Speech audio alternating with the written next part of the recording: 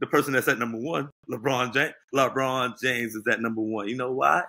Because he could do everything. He's been doing it for a longer amount of time at a higher pace than anybody else for 20 years. He didn't go take a break in 1993 because he had to take a break.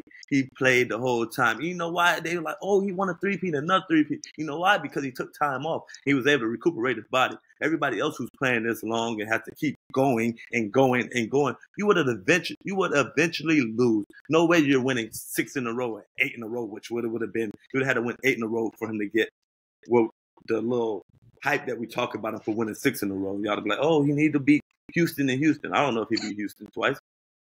Maybe not.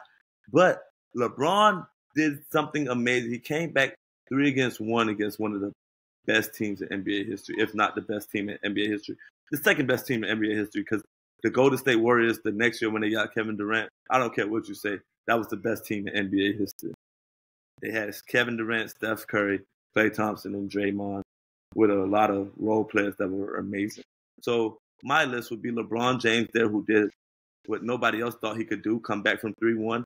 And he won 4 championships. And he did it in a day and age where it's tougher than before because the talent is better, Rudy.